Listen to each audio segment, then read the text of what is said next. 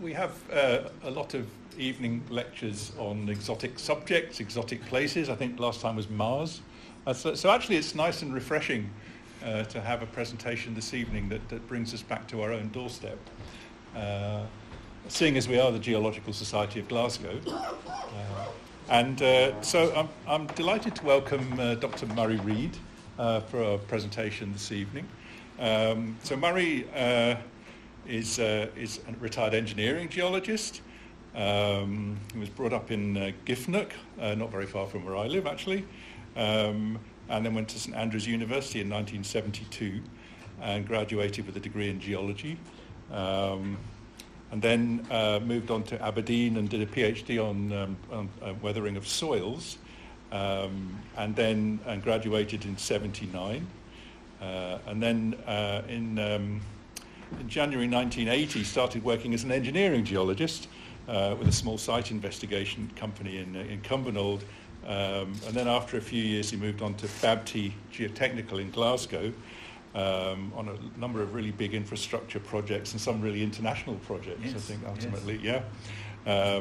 And then moved down south to Reading to the Transport Research Laboratory back in the mid-90s, working on actually the recycling and sustainability sectors, and retired from there in 2017 and moved back up here to Kirkintilloch, and then became active in the Kirkintilloch and District Society of Antiquaries, which I think it says on the screen up there.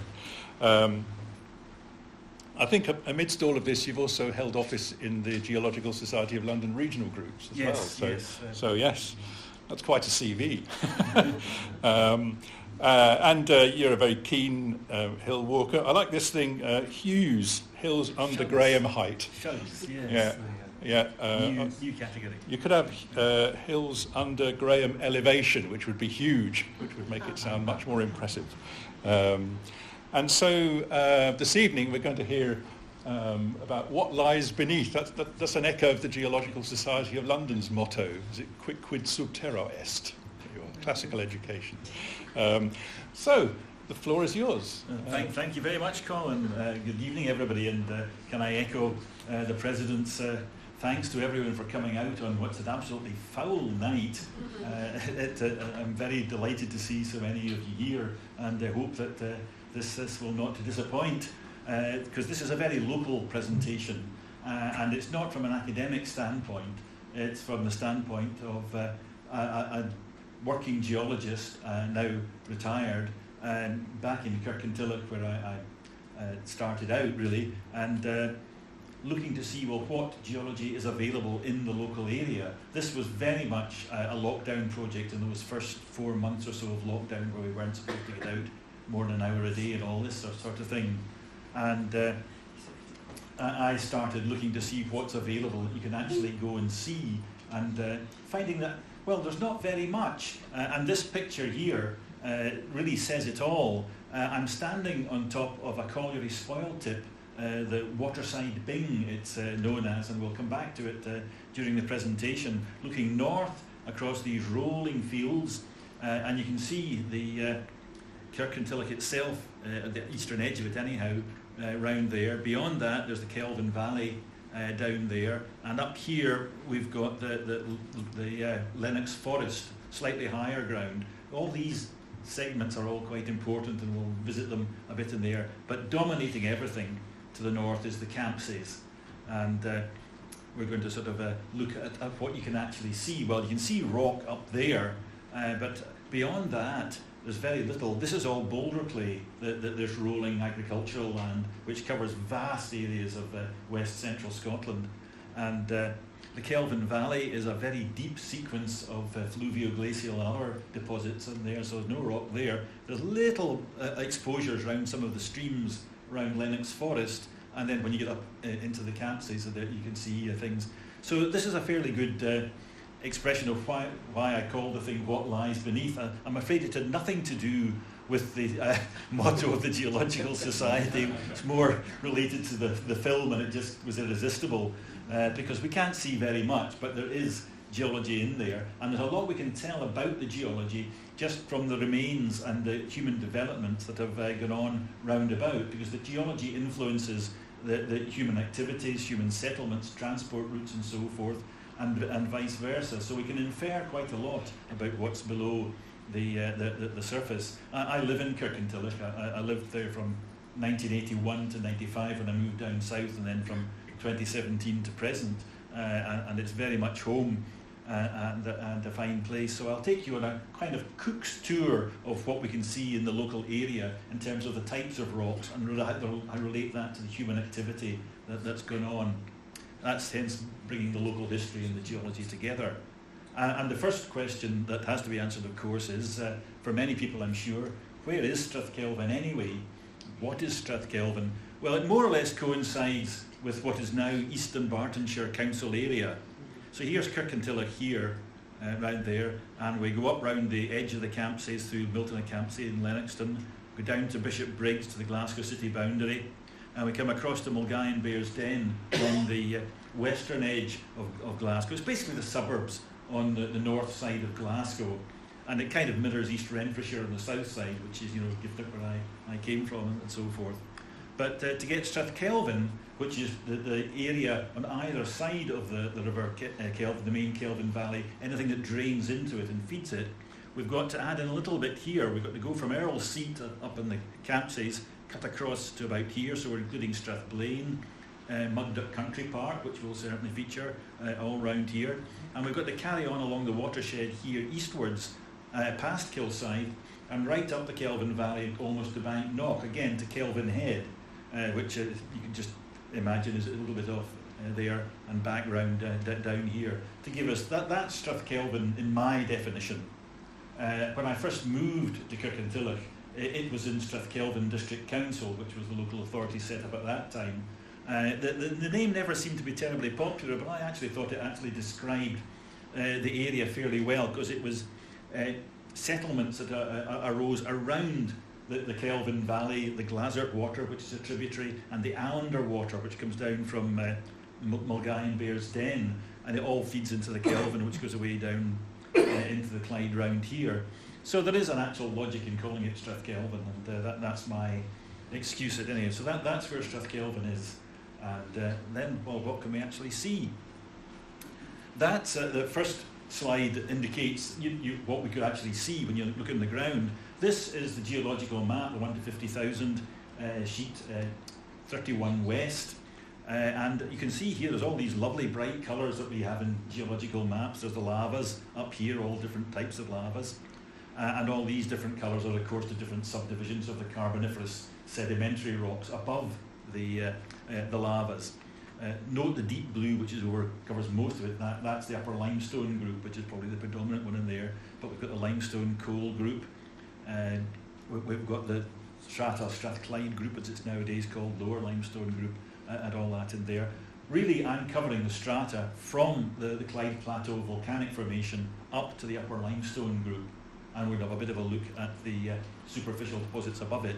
And on this you can see there's limestones and coals marked with great confidence on the map that you won't see any sign of on the surface. These are all known, of course, from underground workings, from mines and from there. And in some cases, things like the limestones from shallow quarries at surface, because all these, anything that has been worthwhile for humanity, either as fuel, as construction material, as fertilizer like limestone for fields, or for chemical works, has been found and extracted, and that's all left traces. It's dominated where people have settled, the kinds of structures they've built, the kind of landscapes and things that they've left behind. So although this, you wonder, well, how do they know all this if there's nothing to actually see? It all comes from the activities of man over the centuries. So what can we see, and what does it tell us? Do come in about what lies beneath. In recent years, there's also construction activities which tell us a lot, and I've of course been involved in that side of it, so I'll start a bit with that. But I'm basically going to do, as I say, a quick tour around some of the major rock types that you can see in the area, starting with the ones that are more immediately obvious, the Campsies, the lavas. Then we're going to look at the volcanoes. Can't really see any of them there, but they're at the west end. then we're looking at the igneous intrusions, because such rock as you can see in the lowland areas tends to be the hard things like the dolerite dikes and sills that stick up a bit. Then we'll look at the main sedimentary rock types: sandstone and conglomerate, limestone, and anything connected with coal and the mudstone around it, so colliery spoil tips and old mine workings, and the effects that has on the landscape and on the environment. Then I'm going to finish with looking at the superficial deposits, because, as I say, that's dominantly what you see is the old boulder clay. And particularly I want to finish on the Kelvin Valley itself, this great sword cut of a valley that runs right across the neck of central Scotland, and historically and geologically is very, very important. So just to start with that, I say I initially worked in site investigation in Cumbernauld, and then carrying that on the consultancy side in Banties thereafter. And we learn a lot about what's beneath the surface from the site investigations. And I've got here a rotary rig. This is how we get into bedrock. We core the bedrock and you get actual solid core that I spent a lot of time in my initial job logging. And we actually then, because we were largely looking for old coal workings or things like that, or evidence of old coal workings and knowing what was underneath there. We had the BGS staff would come out from Edinburgh and log the boreholes geologically. I'd done all the engineering measurements, so strength and joints and so forth. And they looked at the fossils and see what they could tell where we were in the sequence in there. So that fed into the national database and these maps that we've got there. This is the type of rig that we use to get down through the soils to get to the rock. This is boring, it's called. This is drilling and this is boring on there. And this tells us about the superficial deposits. It's a pretty unsubtle purpose method, but it does enable you to get through the soil, find out what it is. And we also did lots of trial pits, which tells you a lot more about the superficial deposits. But if it's below about 3 metres, you need to go through the boreholes. So that's the site investigation. Then there's actual construction itself. And I've just got one example in here, actually from a project I was involved in for years in my Baptist days, down in England, Carsington Dam, which is just off the edge of the Peak District on the south side. And it's now Carsington Reservoir, Carsington Water, and it's kind of a pumped storage scheme with water from the River Derwent pumped up to it. And it's very much important recreationally for the East Midlands area as well.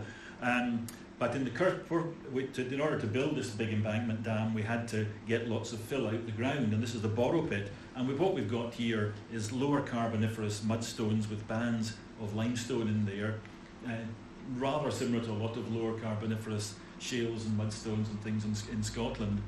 And a bit of, you can see as you get up to the surface, it's more weathered, and iron staining and things coming in there.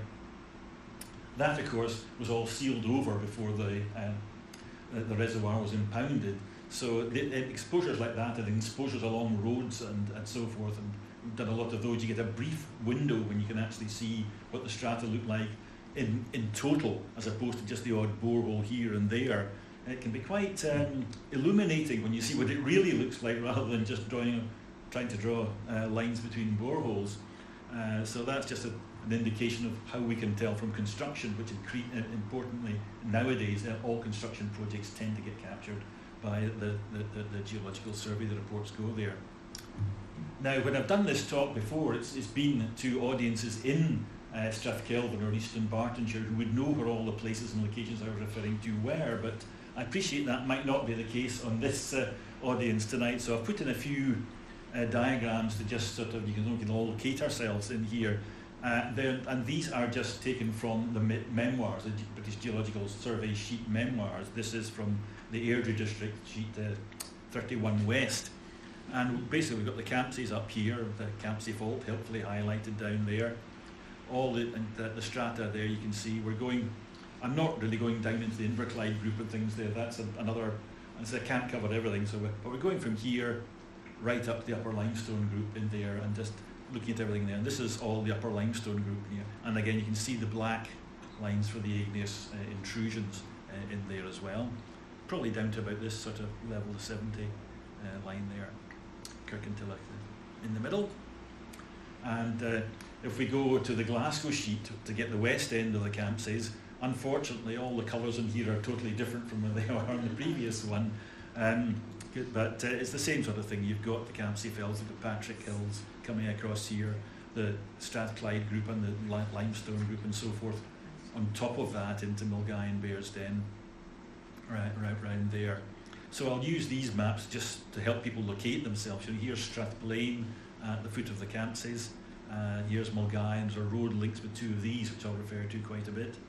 Mugdock Country Park is sort of in here, and Bearsden, you know, you're into the outer suburbs of Glasgow here. So again, we're getting down to about, coming down around about this sort of level, and then going off up the Kelvin Valley, around about, probably around about here actually, towards Bishop Briggs, in there. So that's where we are, and I'll flash these up every now and again to illustrate where we're going to.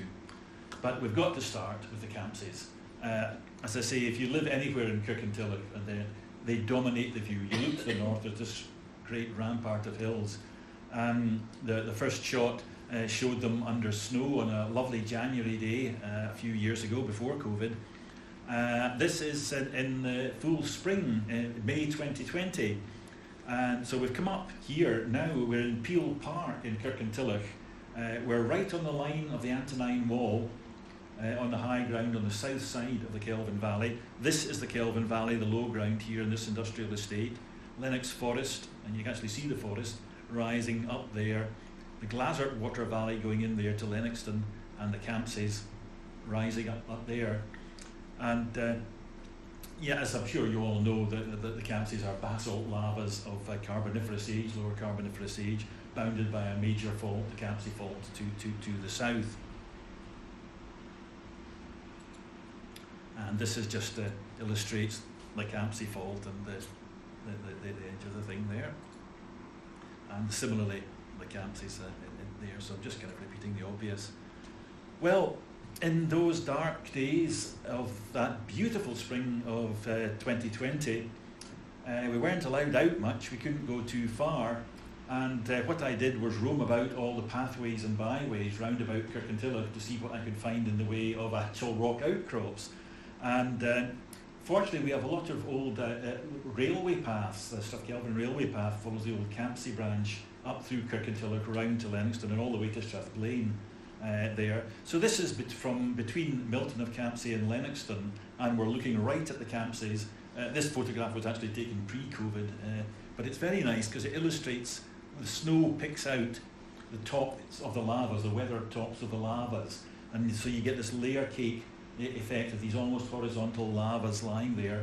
They get erupted, the top weathers, so you get a break in the slope, and this trap topography of this layer cake thing, which just is highlighted there. So that's kind of the Milton of Campsie bit there. If we go along a bit further west into Lennoxton itself, you can see it perhaps more clearly here because we're a little bit closer.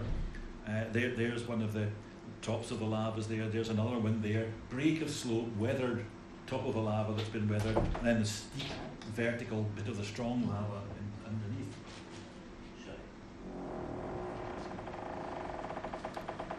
And as well, so we can trace these all the way along the hillside, and the geologists who've mapped this have been able to trace individual lava flows and groups of lava flows for some distance, several kilometres, and these are all the various colours and shades shown on the geological map. But the interesting thing here is down below that, we've got this great scree slope, which is just beginning to revegetate around here, but is mostly still bare rock. Now, in actual fact, they've got this apron of scree all the way along the foot of the Campsies below the outcrops, and it's just exposed here, which indicates, and you can actually see there's a runnel of rock up there. This is a very recent rock burst and rock fall. So you have to approach these cliffs with a bit of caution. I mean, it would be very difficult to get up there anyhow. It's mighty steep, and as I say, you'd probably find that there was a lot of unstable rock if you got a bit close to it. So you want to handle with care in there. This is still an active landscape. So we'll keep a safe distance from it, and we'll move a bit further along. We're along to the west end now. We're up above Strathblane, looking across Strathblane and Blainfield in here. And we'll ignore the bumps at the west end for the moment, but of course we will come back to them. This is just to show that the lavas can carry on right along to the end. So for miles and miles and miles, you've got these more or less horizontal lava flows, and you pick out the individual flows in the pile like that. And if you want a closer look at these, well, there's a good path goes up from Clachan of Campsie up the Finn Glen off the left. The main tourist trail, which this describes, goes up Campsie Glen itself. But there's a good path will take you up fairly steeply, but it's up the hillside and into the Finn Glen. And about halfway up there, there's this little waterfall off to the left, and you can actually see the basalt fairly clearly exposed there. You can go right up and touch it if you and examine it if you wish. And I may say you're about 1,000 feet up here, but if you do make it, you turn around, you get the most fantastic view to the south. You can see down over the Lennox and the Glacial Water Valley, Lennox Forest, and the whole of Glasgow laid out, and strata landscapes to east and west. It is well worth the effort of going up there just for the view there, as well as just to examine the lava and this little waterfall. But fortunately, we don't need to take such great drastic steps in exercise to actually have a look at the lavas. Much easier is just to go to Mugdock Country Park,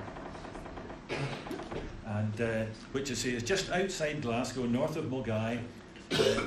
Turn left off the road to Strathkelvin, and you can park there. The visitor centre, very nice and attractive. Go round by Mugdock Castle with all its historical associations, Marquess of Montrose and others. Down below that to Mugdock Loch, and especially if you do it on a much easier than going all the way up the Campsies, especially if you do it on a lovely day like this in late springtime, and on the shore of the Mugdock Loch, you can look across and see there's some rock exposed on there on the north shore of it.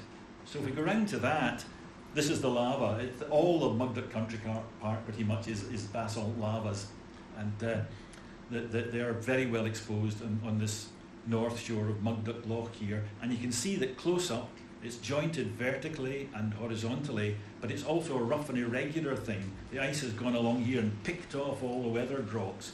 Again, you can see the rounded bits in there. That's deep weathering that would happen in the pre-glacial periods with tropical conditions or subtropical conditions, and all the loose soil round the core stones has all been stripped away, and you've got this sort of rough and irregular appearance of the lavas there. And you can have a good look at them up close if you wish. It's much easier than climbing up above the Lennoxton and risking a scree falling on you. Interestingly, down here we have got whin bushes, we've got broom, and we've got gorse. And some of you may know the colloquial term for basalt and dolerite in the engineering industry, the quarrying industry, is whin, because the whin grows on it. It likes well-drained soils, and all the nutrients it gets from the basaltic rocks help to all these things to grow. So there's a connection with the natural world there. The engineering name is derived from the plants that grow in it. So this is a lovely south-facing sunny slope, but if we go a little bit, just a mile or so further north and come to a north-facing slope, it looks rather different. And it just shows you the effect that aspect and the water conditions have on the appearance of the slope. This is a track above Strathkelvin. As I say, it's facing due north, and you can see it's all damp and wet, that there's wet vegetation up there, blaeberries and what have you, birch trees and things. Moss everywhere, ferns growing out of the thing. It's the same rock, Markle type basalt, and you can see the vertical and horizontal jointing in the thing. But in this case, it looks very different because it's the aspect and the dampness that dominates the appearance of the thing up there. And there are actually places on this track above Strathkelvin where the glaciers have scraped off all the weathered material, and we're actually walking on the surface of the lava itself. And when we get to that, we can see that the phenocrysts, which I'm sure I don't have to explain to an audience of the Geological Society, the large crystals set in the fine-grained matrix. We've got the feldspar ones there, these white ones on there, and we've got a lot of ones that are kind of like they've got a smallpox, where we've got both ferromagnesium minerals, the black ones, olivines and clinopyroxenes, and the white ones on there. I think this classifies it as Markle type basalt, in this classification. There's a detailed classification of lavas based on the size of these phenocrysts and whether they're plagiclase or dominantly olivine or dominantly clinopyx or whatever. There's 6 sort of categories. But on the map, this is all indicated as Markle type basalt.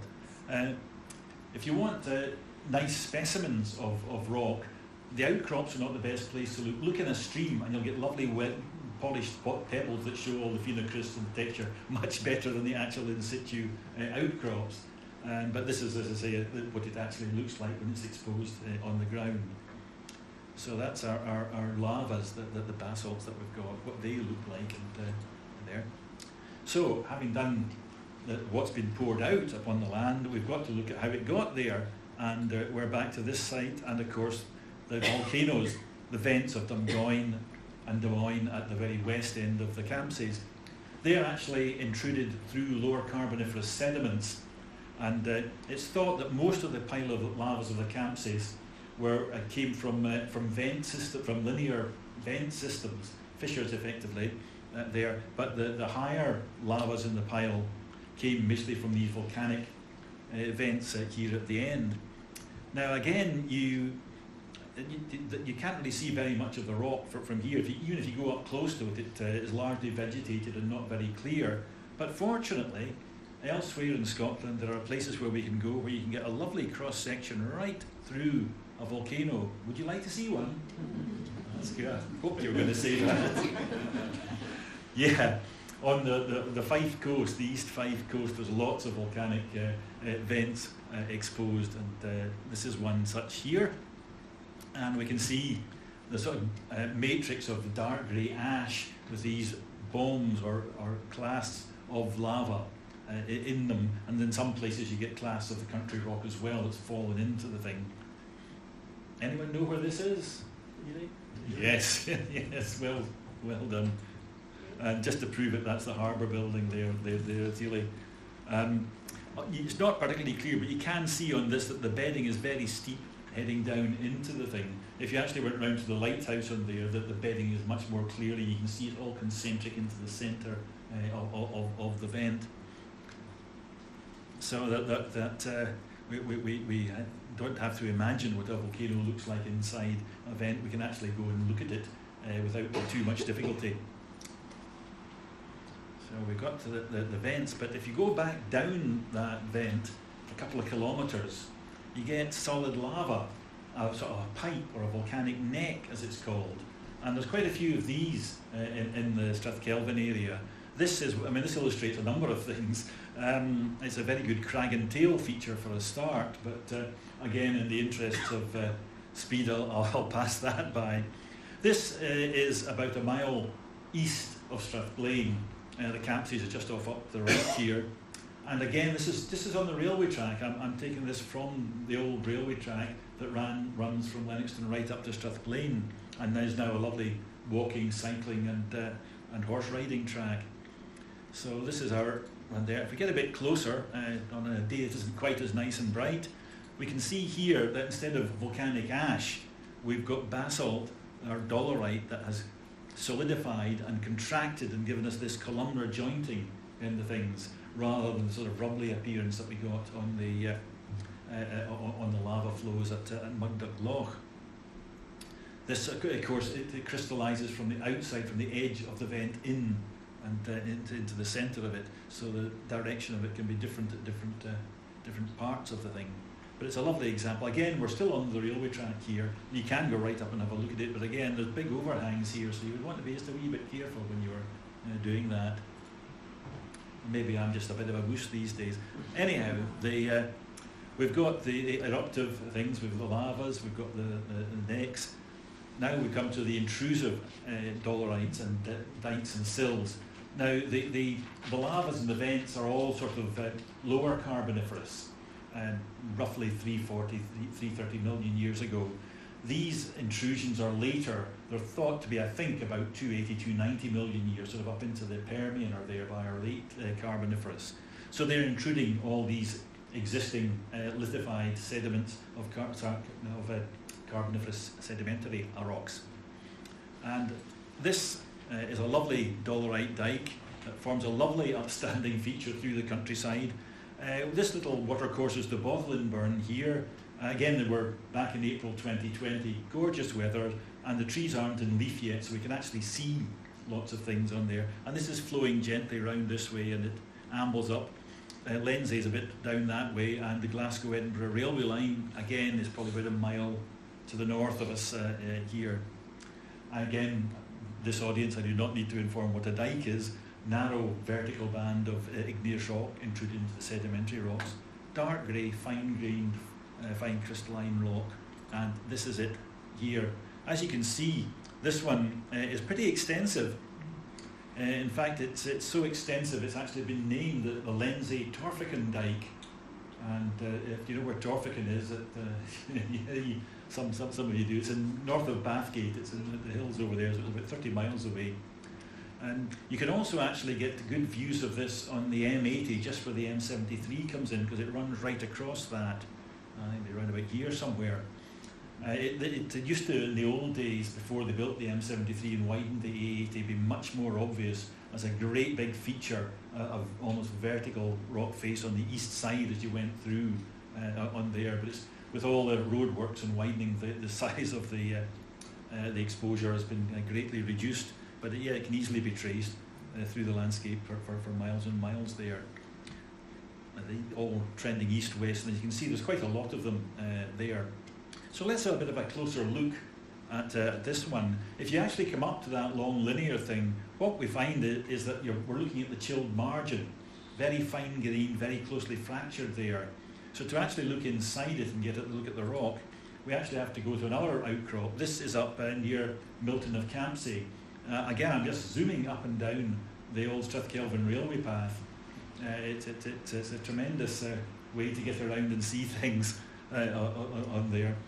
This is just west of the station, the old station at Milton of Campsie, and you can see quite clearly in here that the horizontal and vertical joints as the dolerite has cooled, and there. And if you get up to it, you can feel it's slightly rough textured with the interlocking crystals of feldspars and ferromagnesian minerals.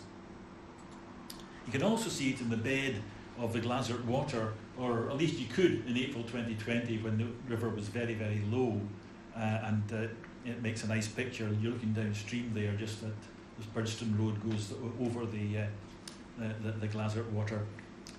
If we went there now, that would be completely invisible. It's well below water level. It's only really when the river is very low that you can actually see these exposures there. So things like the railway cuttings and so forth are very, very handy, because you can actually examine and see the rocks there, whereas without worrying about getting swept away by a foaming torrent. And of course, what these dikes did, they fed lava flows at the surface. And perhaps a few years ago we wouldn't have maybe had a picture of what a fissure eruption looks like, but thanks to the recent developments in Iceland in the southeast corner, we can get a perfect picture. Here's a fissure eruption, and here's the lava streaming away out of it. And this is how a lot of the lavas of the Campsies are thought to have formed, as sort of vent systems along the south end side of the Campsies and along the north side. And here's a contemporary one. So the lava, the Campsies might look nice and peaceful and tranquil now, but at the time that this was all being erupted, it would have been rather more lively. We've got the dikes, and now we've got to look at the sills, which are very important in various aspects, as we'll come across. That's where the rock gets intruded along a band of weak rock, often coal or something like that, or weak mudstones, and forms a very strong layer, anything up to 50 metres or more thick, in the country rock. And there's a lot of these round Kilsyth, like Bar Hill and Croy Hill, and that sort of area. And there's a lot of quarries round there. This is Auchenstary Quarry, which is just down beside the Forth and Clyde Canal there. These rocks are very, very popular with quarrymen and with engineers. They make excellent aggregate, hard, strong, durable, and very importantly, uniform. In other words, the properties are reliable. You can get a consistent product out of it. So there's lots and lots of old quarries round Kilsyth, round Croy. You can see them from the railway going between Lindsay and Croy. And that. There's still two active quarries, one in Croy itself, just across from the station, and one up above Colsey and Lennox Country Park at the east side of Kilsyth.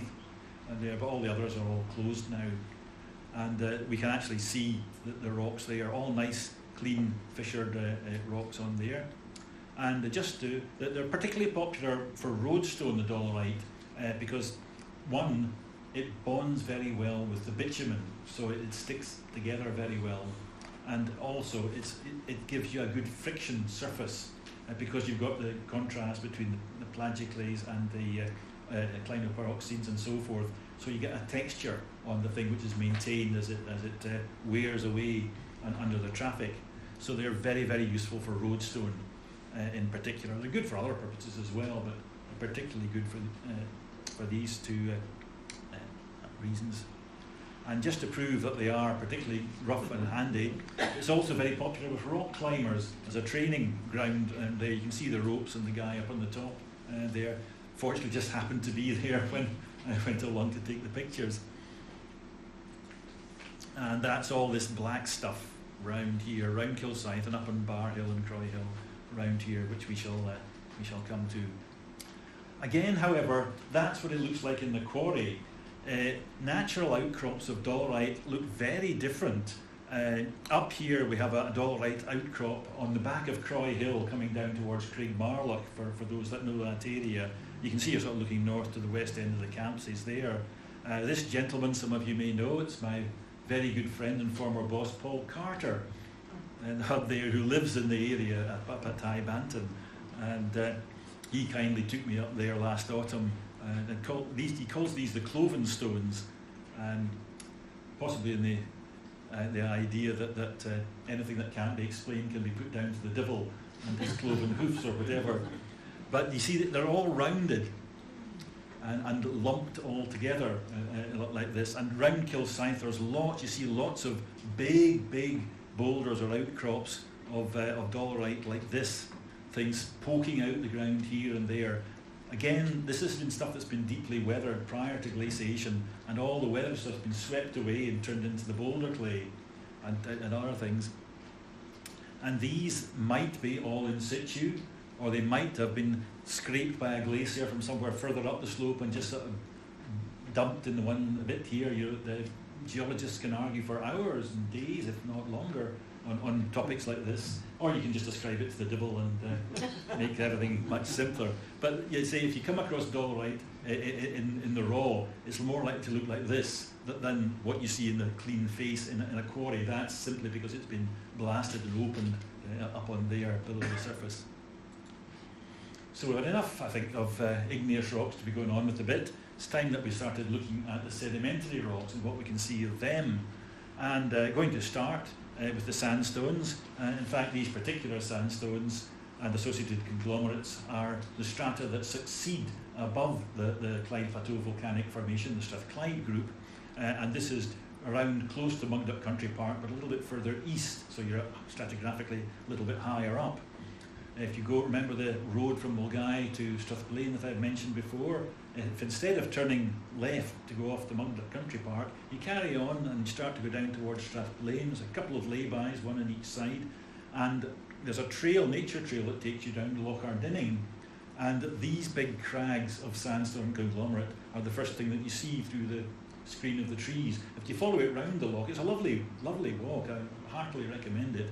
You come out onto the moor beyond with wonderful views up to the Campsies. So there's great benefits to be had for these things besides the geological interest. This is the sort of sandstone and conglomerate bands in the rock. You can see the conglomerate bits up there. There's even actually a bit with a sign that says conglomerate on top of it to explain where you are, which is very helpful. I should have got a picture of that, but unfortunately my thumb was a bit over the camera. Here's our conglomerate. You can see it's dominantly quartz, dominantly fairly reasonably rounded, and the sandstone as well is fairly coarse-grained and fairly roughly bedded.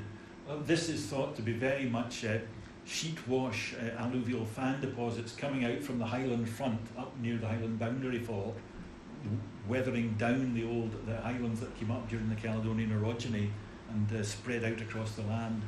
As you go higher up, it becomes more sandstone and less conglomerate, and the area between Lochardinning and Lennox Castle is predominantly sandstone.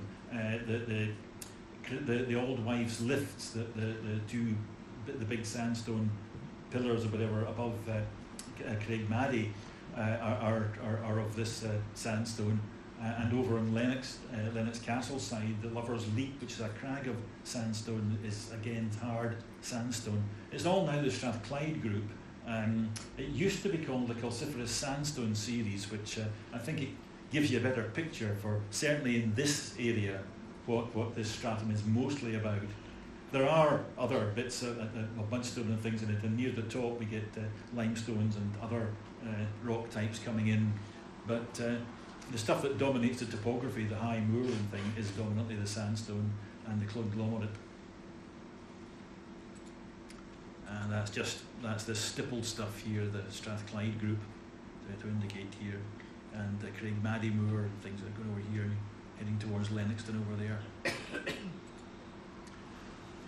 As we go up into the Carboniferous, the sandstones tend to become rather more finer grained. And we're getting away from the mountain foot and the alluvial fans. We're going down river. There are still some grits indicating sort of channel deposits, but we're getting down to the deltaic areas. They're getting much more medium to fine grained sandstone, well bedded, and hence much easier to quarry and to use for building stone. And of course Glasgow is built of sandstone more than absolutely anything else.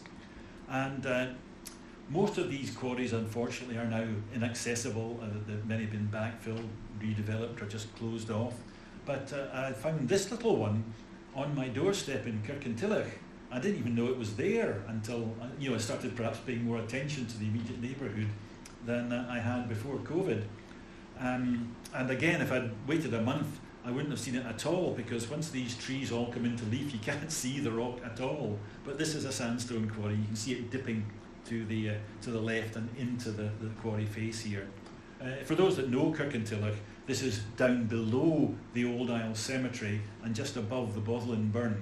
You may remember we mentioned the Bothlin Burn earlier. That was a way up at the Dollarite Dyke. Well, we've now come further south, for downstream. We're past underneath the Glasgow to Edinburgh Railway, and we're heading down towards it where it joins the Luggy and then flows down into the Kelvin. So just acquainting us where we go in there. And this quarry was opened in the late 1870s or thereby. And we're lucky because we know where a lot of the sandstone went. Lenzie is very much built of lovely sandstone villas, and Lenzie is just a few hundred yards off to the left, more or less there. But even closer to that, on the other side of the Bothlin Burn, on the ridge up between there and the Glasgow-Edinburgh Railway, was Woodley Asylum, or Woodley Hospital as it latterly was. And you'd probably, if you know the thing, you'd have seen this building, this tall, long sandstone building, standing on the skyline as you went on the train from Lenzie towards Croy. Long since closed and demolished. But they have, it's now redeveloped with modern housing as Woodley Village, but they have thankfully retained a couple of the old sandstone buildings, so we can see very clearly what the actual sandstone looks like. And they're medium to fine grained and very typical of the sort of building stone that was used in there. Now, there were lots of local quarries like this that supplied local needs, but as mentioned in the estimable publication that one of your members produced on the building stones of Glasgow, there's two main quarries and two main strata that supplied building sandstone for Glasgow: Bishopbriggs sandstone and the Giffnock sandstone, both in the upper limestone group, rather different in texture. The Bishopbriggs sandstone is very like this Woodley one, medium to fine grain mostly, and again the workings are all largely inaccessible now. I grew up in Giffnock, and I can remember in my earliest years, would be the late 50s or very early 60s, they were still infilling the old sandstone quarries in Giffnock. We knew there were big caverns underneath the hill with a farm on it, not far. I lived close to Huntley Park, right around there, and we used to play in the park and down in the stream at the bottom, and the little branch line came off from the railway at Giffnock Station round to the top of the quarry, and they would tip all this ash and slag down, and you can see it splashing down into the great big pool of water. You know, no health and safety stuff in those days. Fortunately, we all survived without incident. Later on, I can remember, they had actually finished filling it in, and again, we could quite easily go round onto this, myself and other kids in the Giffnock area, just go down the bottom of Huntley Park, round along the burn, and back up and wander. We used to wander over there and play about on this ash surface and that. It's still undeveloped. It's now fenced off very closely and guarded, because what's in there is largely slag from the Parkhead Forge, Beardmore's Parkhead Forge, which I think was steel slag, and it's very chemically reactive. And the cost of dealing with this, I mean, it is huge. So nobody's actually dared to develop it. It's all just sort of sealed off with much thicker fencing now than it used to be. So things kind of go round on there. It was a great solution at the time. Yeah, let's just dump all this stuff in this big hole. But now it's sterilised the whole area. However, that's just kind of a bit of a digression. But build sandstone, built Glasgow, and this is what some of it looks like. And this is where it is. It's roughly in between Kirkintilloch and Lenzie there. So sandstone, of course, is one of the major rock types that occupies a large part of the succession. We're now coming to the stuff that occupies much smaller proportions of the whole succession, but economically are very, very important.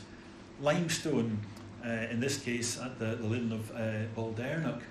Now, the limestone was extensively quarried round about, but the old quarries have all been filled in or have collapsed and aren't accessible at all. The only one that seems to be in, at least in the area around Kirkintilloch, is this one, and it's a very famous exposure. Actually, have any of you been there? Yep, one. It takes I've tried to focus mainly on exposures and things that are easy to get to and close to major pathways or roads or things like that. This requires a bit of a trek, and it has a bit of an appearance of something out of Game of Thrones or The Lord of the Rings, but it's none the worse for that.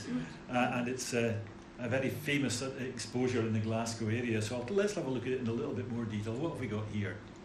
Well, obviously we've got pillar and stall workings in the actual limestone itself, and that will lead us on to the next section. But just looking at the geology at the moment, the roof of the mine is formed by a dolerite sill there, at the top of which is the Hurlet coal, I think, which is in about there, and then the Hurlet limestone should be further up on there. Then we've got the actual Baldernock limestone itself, which is not really a very typical Carboniferous limestone. It's a freshwater limestone rather than a marine one, and it's at the top of the Strathclyde group, just below the Hurlet coal and limestone, which are at the very top of that basal group of the thing on there. But it's the one we've got. We can see this one, so we could get that. Underneath there's sort of a rubbly sandstone and limestone mixture, and down at the bottom we've got a black mudstone, the Balgrochen beds with marine shells in it. And this is one of the few exposures of mudstone that will be in this presentation, because it's a rather shy and retiring material, and it's difficult to get good exposures of it, or ones that can look out good on photographs. So we've got an interesting sort of sequence here of marine fossils then going up through non-marine, and then would then go up into a coal at the top if it wasn't for the dolerite. The limestone is a white limestone here, but also appears black around here. It's been baked by the sill, of course, and it was a fairly low quality. It's a dolomitic limestone, and it was used locally just for agricultural lime, and obviously it was worth their while mining it with this good stable roof in there, but it wasn't hugely economically valuable. It's also got quite a lot of pyrite in it, which limits its use for anything else on there.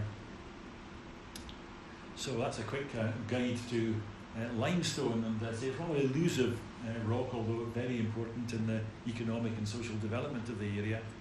And that's just in this little, that's the pink orangey bit is the sill itself, and you just see the stipple bit of the Strathclyde group in there. Of course, talking of mining and economic extraction of minerals brings us inevitably, naturally, to coal. and the colliery spoil tips back where we started, really. This is the same waterside bing which I took a picture from that started the presentation, but this is it from the south side, and obviously at a totally different time of year, again during those first months of lockdown. And this is the Edinburgh-Glasgow railway line just immediately to the south of it, down there. This flat area around here also used to be a large colliery spoil tip. It's been landscaped and removed some time ago, and most of the bings have suffered. That's the fate that they've suffered. There's not very many of them actually still left. They've either been recycled and reused in construction or various things, washed to get coal and things out of them, or just landscaped and redeveloped. So our waterside bing is a fairly unique thing, and its shape shows beautifully the method of construction. It's a ramp. Basically, there's a shaft down in the colliery itself, the Westergart Shore Colliery. All the spoil that come out from driving the shaft and from the tunnels out to the various coals, which are in the limestone coal group down below the surface, gets just run up in trolleys and end tipped here to give us this ramp up there. And it's nearly all mudstone, hence you get the black colour, which when there's not snow on it anyway, which also makes it actually very slippy if you want to go up there and except in a long dry spell, or when it's frozen and got snow on it, and you can actually get up it without sort of getting covered in muck. It operated from 1872 to 1950, and like many of the smaller collieries, it didn't survive nationalisation, and they enclosed soon after. Everything moved over to Cardowan, to the bigger pits at that stage. This just shows the end from the end on, and it's not perhaps quite as steep as it looks, although a lot of that is down to the effect of the vegetation there.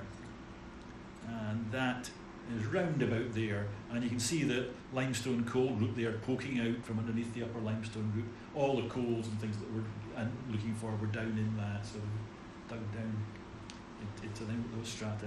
There's a lot of mining around Twecker and Kilsyth, around Banton and places around the other side to the east of Kilsyth. There are a lot of seams very close together, both coal and ironstone. And this is just another colliery spoil tip. This is actually at Twecker on the Forth and Clyde Canal.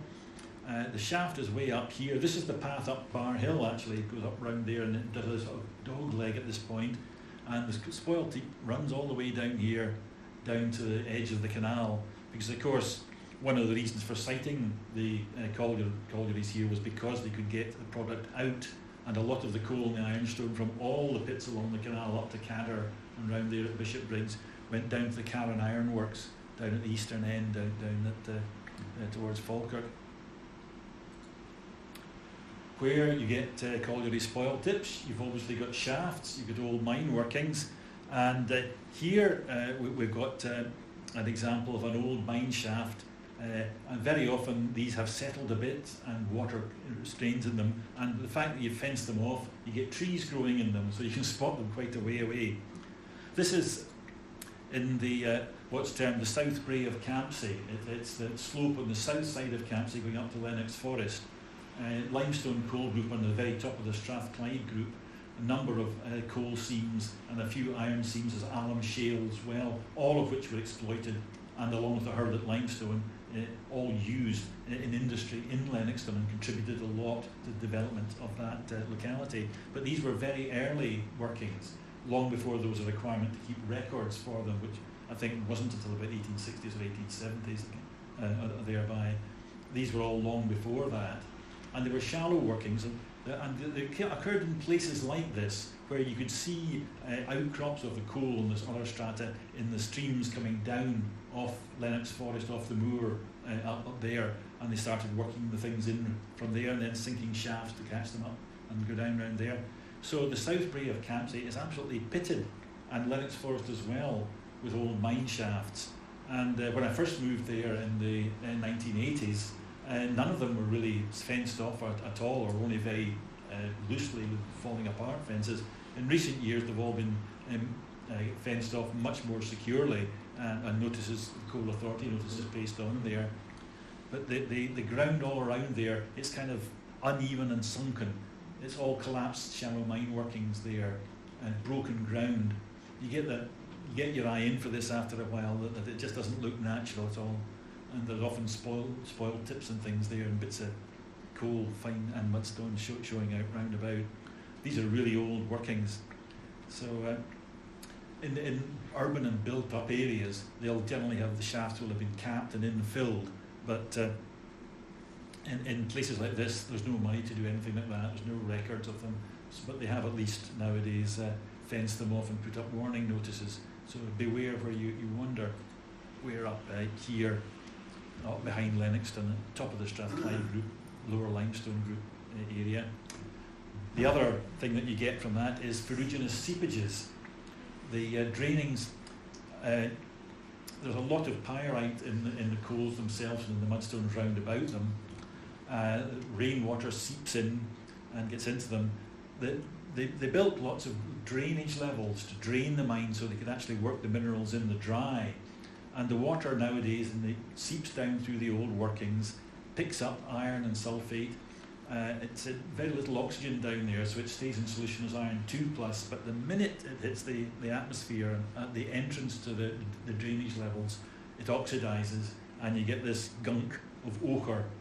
Ferric hydroxide, XH2O, where X is a large number, this amorphous mass. There'll be other metals attached in there, manganese, aluminium, maybe nickel, copper, goodness knows what, that have come out of the shales. So it just kills everything off. Again, there are places in East Ayrshire and so forth where they put in treatment plants for that, but it's a very big and expensive thing. You need huge reed beds and whatever, and you're only going to do that where there's an economic need to do it. Otherwise, they just get left to pollute the ditches and to seep into the rivers. And certainly around Kirkintilloch in a lot of areas, you see these. I see them in the Luggy near me, little seepages of ferruginous water coming in. This is the Glacial water, early May 2020. It's just, you're literally Lennoxton, just off to the left in there, and you can see the orange colour and some seepages and things around there. Lots of old mine workings in there. So our economic prosperity has come at an environmental price that 2 centuries on and more we're still paying. So with which sobering thought, I'll turn on, and I think I'd probably better speed up a bit. No, it's all right. That's good, we've got all night. It looks as if some of you didn't think it started until 7:30. If I'm say that, so take that as a cue too. Anyhow, yes. So what if we can't see so much rock? What we can see, well, we can see that there's boulder clay here, and if we look at it on a winter's day when it's not snowing, you get this mounded landscape, ground up rock and soil, often dark grey, brown to black in this area, forming mounds elongated in a west-east direction due to the glacier moundings along that. Because it's all so compressed, it's very impermeable. There's not actually that much clay in most of it, but you get a continuous grading from the fines, the silt and the clay, right up to the boulders, and so it becomes very impermeable. It sheds water off it, and so you get these boggy hollows in between the things. And in the places you get lochs and sort of fens, and there's a little loch called the Gadloch down to the southwest of Lenzie. If any of you have been around that area, you can see that as one of these. It occupies these hollows between the boulder clay ridges. That's our colliery spoil tip, and the railway line is just below that. So just keeping everything orientated, so you know where you are. And the what's now the M80 runs very much through boulder clay from Rob-Royston eastwards until it gets up towards about the M73, and there's a big peaty area on the left-hand side. But most of this is classic boulder clay terrain. There's a footbridge over it. This is the old railway line, the Monklands and Kirkintilloch railway. It's again in a footpath, and this picture of a remarkably quiet M80, of course, was taken in April 2020 when it's unusually quiet. But it's typical boulder clay landscape. One of my first jobs in site investigation, where we did the Steps bypass, as it was called, which is the first phase of the M80. It went up off the M8 from Proven Gas Works over the railway, and up to Rob Royston, which was old Rob Royston Hospital then, and then it turned to the east and runs along this ridge of boulder clay. And I did lots of boreholes and trial pits up there, and I can assure you, ladies and gentlemen, it's all boulder clay along that line. It's more varied, much more varied down towards the M8, but that's another story. So there's our typical boulder clay landscape, and that's roughly somewhere round about there. Boulder clay is again a fairly shy sort of thing because it tends to be vegetated and covered up. And so again, construction excavations are the best way to actually see it. And this is just a picture I took just purely on chance, parking the car in the Buchanan Galleries, actually on the side above the road there. And you're like, oh, hello. We've got this wonderful excavation into the boulder clay here. And you can see the boulders and things in there, the stones in there, and the matrix, the sort of grey-brown, fine-grained matrix in there, cut into little terraces for stability. And it's a bonus here because we've got some mudstone, Carboniferous mudstone peeking out at the bottom of the thing. Now, that was just before COVID, and it's all now covered up and revegetated, stuff built in down here, so you can't see it anymore. Boulder clay exposures tend to be rather fleeting, but if you see one, then get a picture of it because it's worth it having for your collection. To see what it actually looks like. This is a little bit away, but it gives you an idea of what it's like. So these deposits can be very thick, 30, 40 metres in places in these mounds. And of course we've got a name for these mounds. Anyone from Milngavie here? Yeah? Yes. Do you know this address at all? It's the street up from there. Oh, excellent. That's yours. No, I wish. This is Drumlin Drive, which I had to go and visit and get a picture of. And you can see from the thing there, it's on a fairly steep slope, but it is a genuine drumlin, and the road kind of goes round to it and winds up onto the top. So that's our boulder clay. To conclude our tale, we come really back where we started, the Kelvin Valley. The thing, everything revolves or comes round into that. This is a major geological feature running across central Scotland. I think if you look at the map and things, you can realise it's a very major topographical feature. It's the lowest section between east and west across the central belt. But it isn't really, unless you're a geologist, that you know there's a whole lot of things underlying that.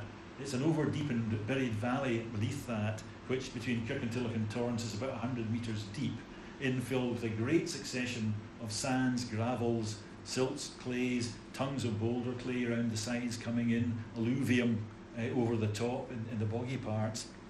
And this atmospheric, or hopefully atmospheric picture, predates COVID in a November day about a decade ago, taken from Bar Hill, from the Roman fort and the Antonine Wall there.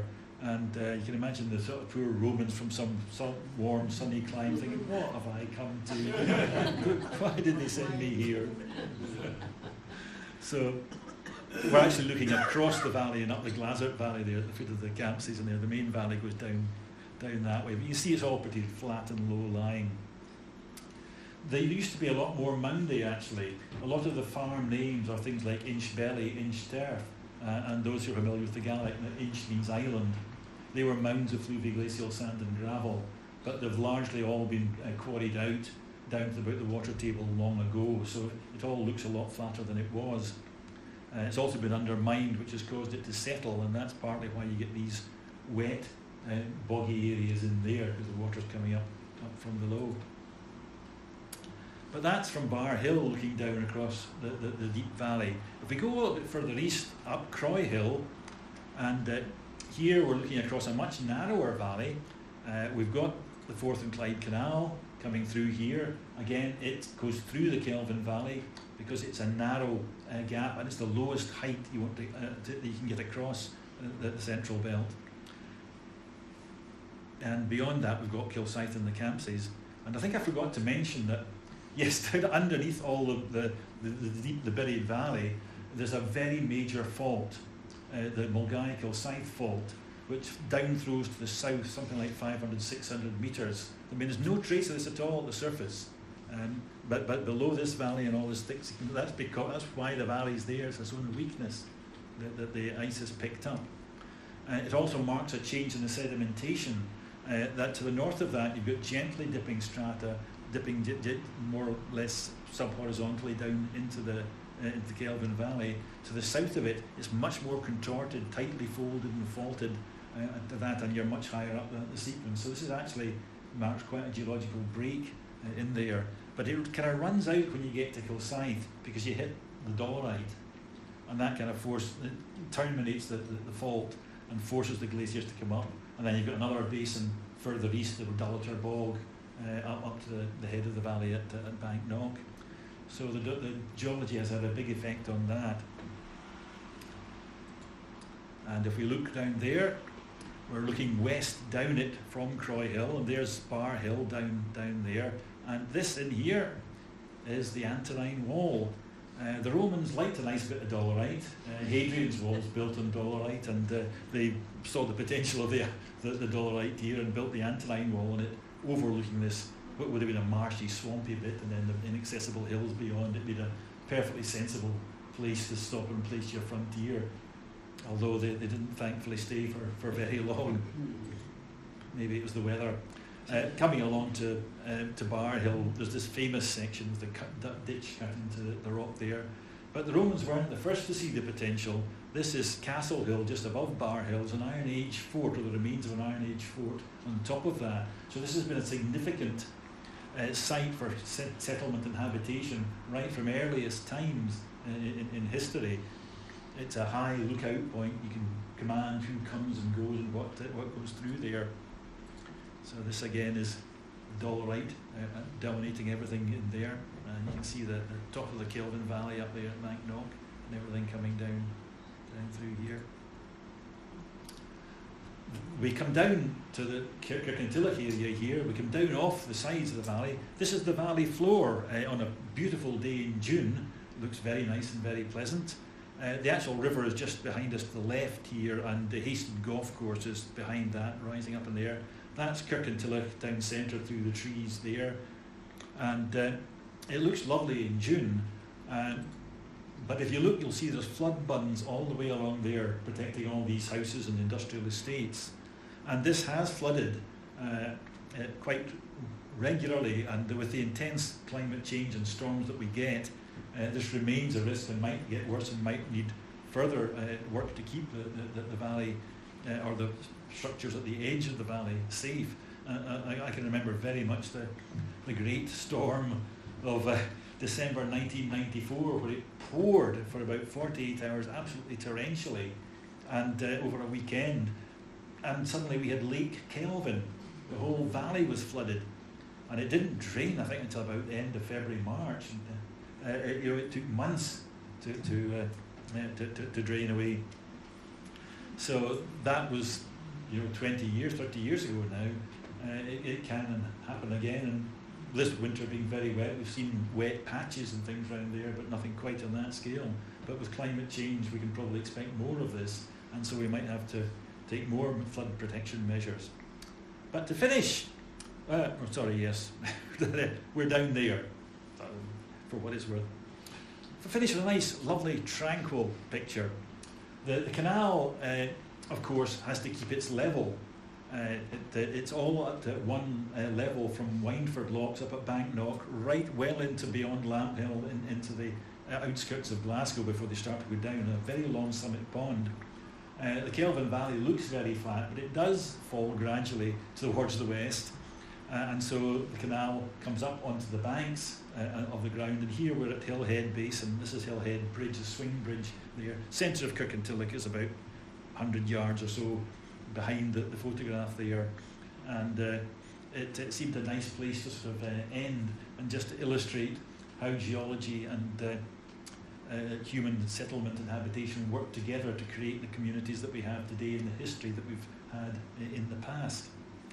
So I'll just end by acknowledging my sources, the two memoirs, the relevant 1 to 50,000 maps, and this little publication by Strathkelvin District Libraries back in about 1984-85 mines and minerals of Campsie, which very much refers to the Milton and Campsie and Lennoxton area. And it's got a lot of interesting historical data, which again shows how the minerals that they have, the range, limestone, coal, ironstone, alum shale, contributed to all the different industries that developed in that area, the development of the community. And also, here's the textbooks and things, the little books I've consulted for the history of the area that I've been describing.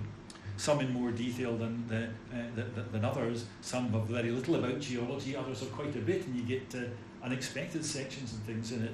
The Horn book, which was actually written in about 1911, published then, contains a very detailed history of the mining in the Kirkintilloch area, the East End around there. This is available from Kirkintilloch libraries, and they're all available: Milngavie, Bearsden, Buldernock, Kirkintilloch, and of course the Canal guidebook also includes information on that, edited by my good friend Mr. Paul Carter, of course, on there. Now, wherever you live, you can go along to your local library and you'll find the equivalent of these things there, and they're a good starting place for knowing about interesting geological sites and the history of where you might find interesting geological exposures or things that relate to the history of the area. That's just the actual official titles of the things, and they can all be obtained from the BGS website, bgs.ac.uk. So that's my whistle-stop tour around the Geology of Strathkelvin, and I'm very happy to answer any questions.